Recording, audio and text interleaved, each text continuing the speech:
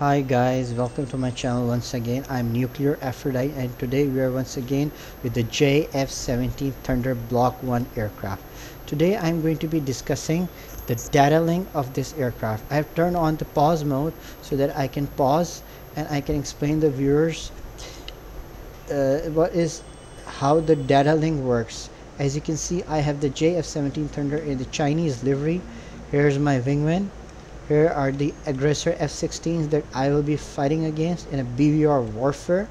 Here's the wingman of the F-16 and here's my aircraft. Okay, right here on the right side of the right MFD you can see the horizon situations display HSD.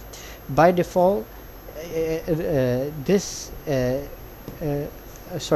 by design this HSD is the radar warning receiver, missile approach warning system, as well as the data link of the F-16 of the JF-17 Thunder.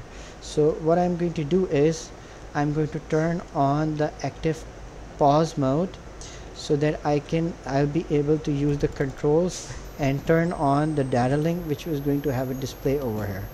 So I'm going to turn on the pause active for the pause mode.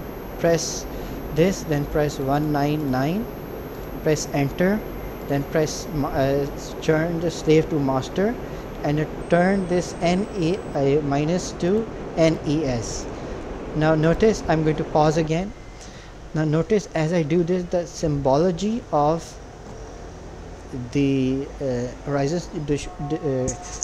situation display has been changed. Here you can see a list of symbols. Track.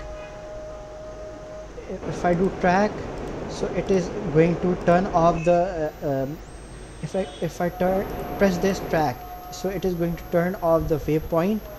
If I press ground, so it is going to turn off all the symbology, all the equipment that is present on ground. If I change this priority, so it is going to switch between the priority and all the open source or the data link. If I press this, all the unknown jets which are not recognized or stored as a symbol in the data link in the data cartridge will be turned, either will be presented or will be turned off. AEW, this is something related to electronic warfare. All the AEW present in the region will be turned either on or off with the press of this button.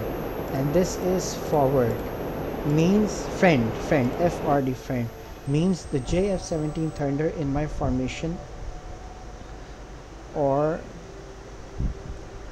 the other aircraft in my formation will be either displayed or not displayed.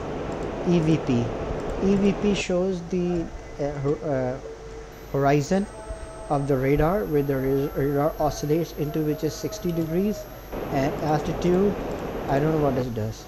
True tells the true heading of the aircraft. So either I turn this to true or this is, I don't know what it is.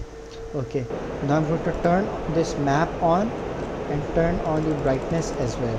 Now notice as I increase the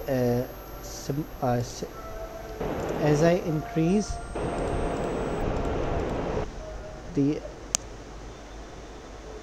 navigation, I can see a lot more than I can. Now I'm going to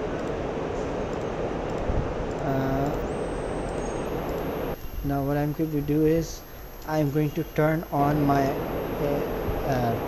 air-to-air mode. Now notice as I've turned on my air-to-air mode, the symbology over here has been changed. It has been selected to 25 degrees, means the radar is going to oscillate to 25 degrees. Here you can see the radar oscillation, and here the red lines show that this is the range of the SD10 BVR which I have selected, and this is the range of the radar, maximum range.